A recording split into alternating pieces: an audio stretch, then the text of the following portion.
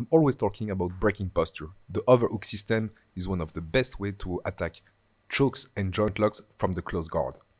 I'm going to pull the sleeve with a 2-on-1 grip, wrap the arm around, and grab the collar. The person is trapped. Let's see again the setup of the overhook. I pull on the sleeve with both hands, go around, and grab an inside collar grip. I'm now going to attack a cross choke with the fabric over the shoulder. My left foot goes on the hip to get the angle, and I squeeze. Let me demonstrate you the second choke in the overhook system. It's called the punch choke. I'm going to use my knuckles on the side of his neck. I'm going to pull with my left hand the inside collar grip and drive my fist into his neck.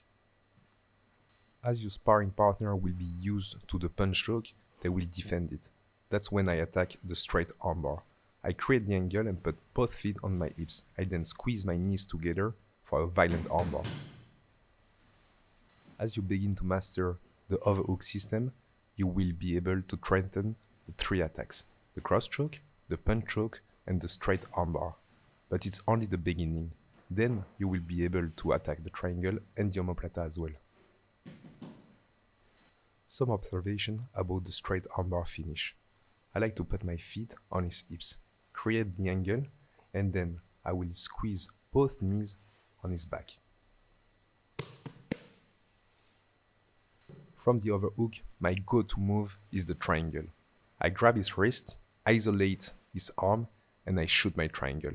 I will then create the angle and close the triangle while underhooking the leg. In this triangle setup, I'm going to create two angles. The first one on the right with my left foot on the hip. The second one on the left to clear the shoulder to close my triangle. I will then underhook the leg and finish the triangle. The third thing is to control the wrist and shoot my hips up. I will then bring the arm to the other side, control my shin, get the angle and underhook the leg. I will then squeeze my knees together. The overhook system is the perfect position to achieve the high guard, where you can use an arsenal of submission: armbar, chokes, Americana, punch choke, and straight armbar, and also a painful wrist lock.